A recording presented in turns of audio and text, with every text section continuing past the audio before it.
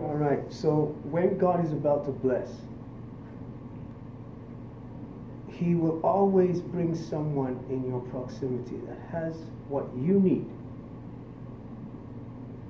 And you will be able to solve a problem for them.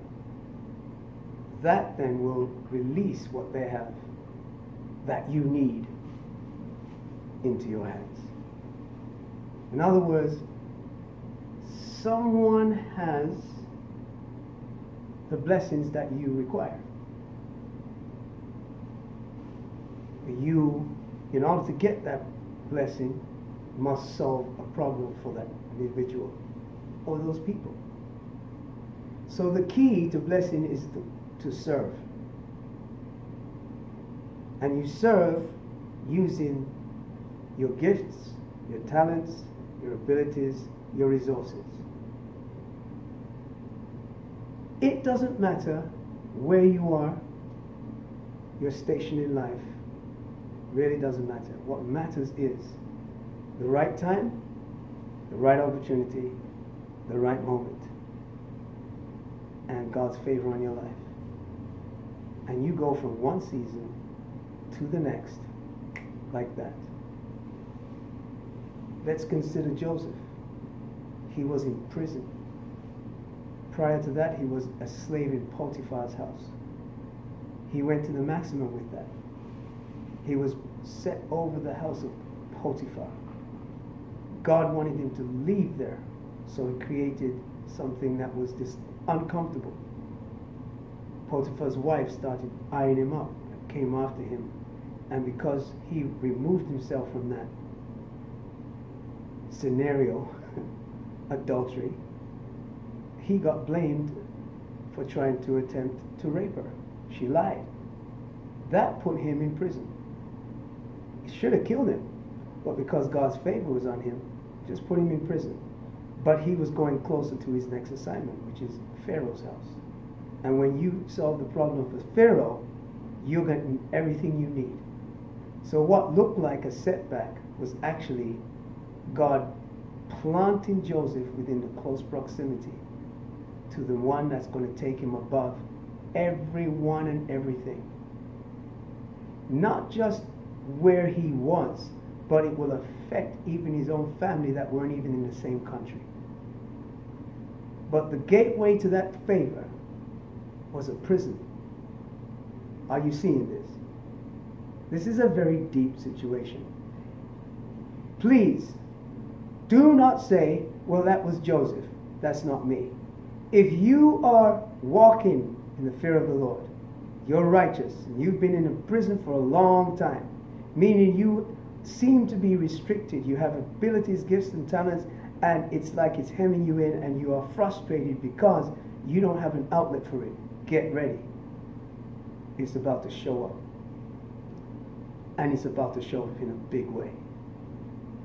Because what God is doing, He's creating a scenario whereby only you can solve that, the problem of someone with the resources you require, the assets that you look for, the capital that you need. Everything you have is in the care of someone that has a problem that only you can solve. Because when God is about to bless, He brings people into your life with those blessings.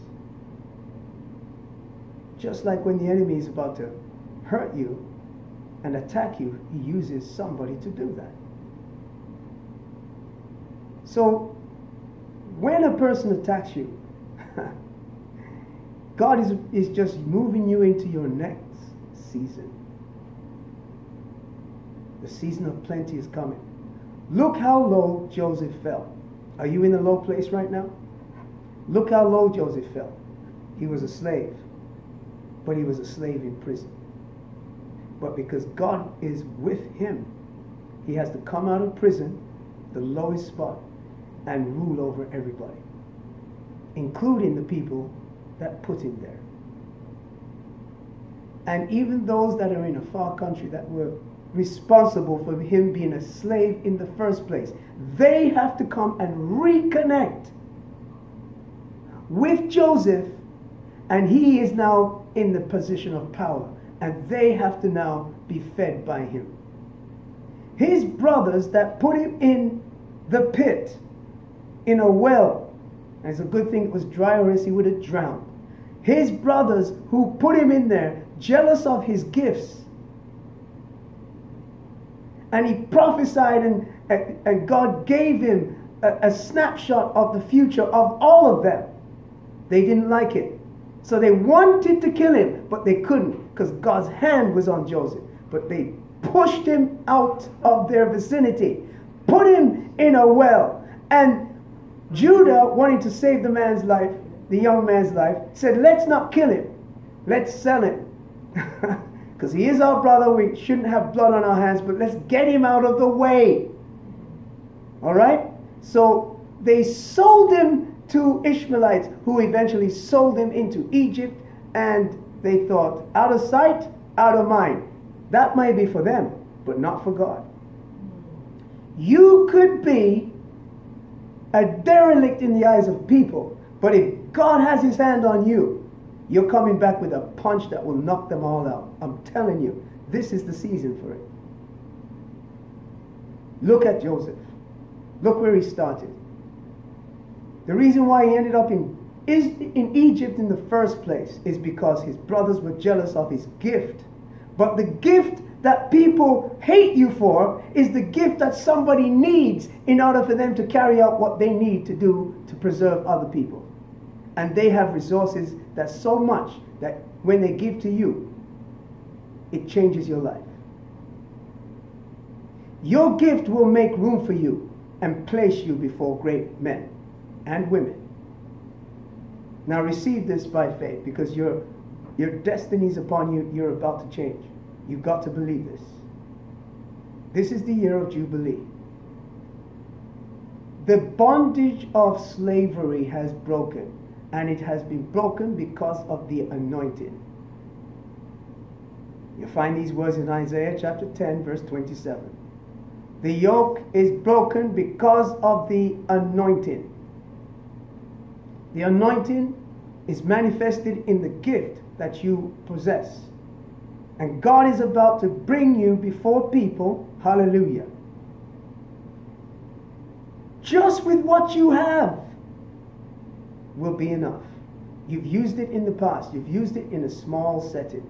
Well, guess what? It's about to be used in public.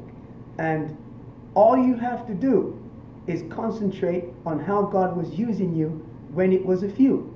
Because it's the same way that you just have to operate. You don't have to change the way you use your gift. All that changes is the audience. Are you hearing this one? The audience changes, not the gift.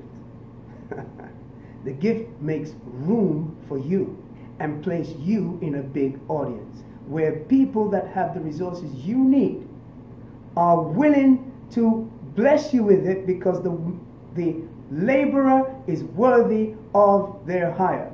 Jesus said that. And when God is blessing you with his gifts through people, receive it. It's your time. Hallelujah.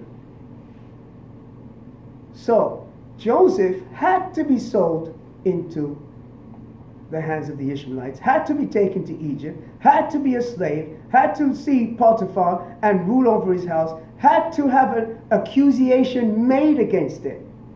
In order for him to go into prison, Pharaoh's prison, in order for God to set it up that the butler and the baker come from Pharaoh's court, and Joseph shows himself to be a man with the gift of interpretation of dreams and visions and prophesy therein.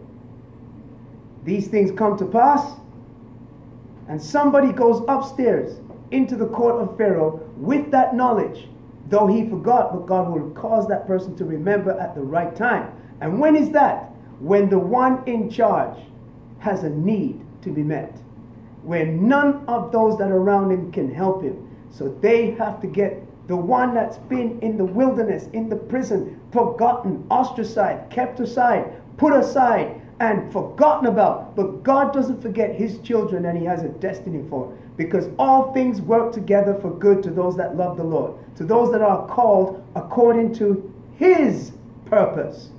You're not forgotten, my friend. You are only held in reserve because of such a time as this. God is about to do some things upon the land. And you are right in the smack in the middle of what He intends to do. Because you're coming out of wilderness. God is about to change some things. Hallelujah. And its abundance is going to be felt by everyone. But you have the gift. Hallelujah. Whomsoever this word is going out to, you have the gift. That will be used to transform your life and the lives of others.